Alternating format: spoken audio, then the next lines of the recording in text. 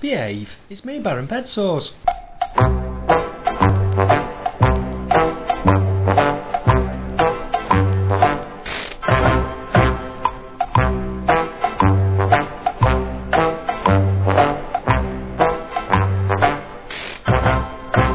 Now then, it's a Baron. So at the start of the week, I wasn't going to do an upload for the horse racing because the cards are pretty naff, to be honest with you, but that's to be expected. Cheltenham's on next week, so all the best horses are going to Cheltenham.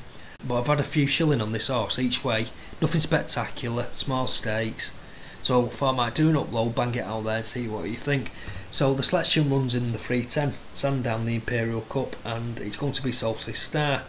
Every time I see Solstice Star, it's progressing nicely, and it's what I like to see in an horse. I don't like to see it in one huge leap. I like to see it do it gradually and see how it does its work. So it's had a £7 rise for its last win over Cheltenham.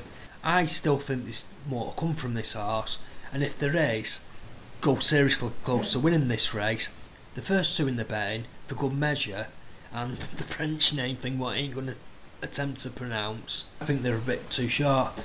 For good measure, consider a bit of a flat track bully.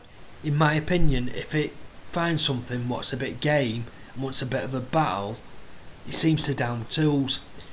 Obviously the favourite's a bit more like it, but what I can see happening is them swinging for home and Solstice Star and the favourite fighting it out, and if there's a bit more to come from Solstice Star, it should go close to winning it, at least getting us a place for the 8-1. So that's going to be the selection. Solstice Star, 8-1 each way. Small stakes, because Cheltenham's on, remember folks. I'm going to do a footy upload, so watch out for that.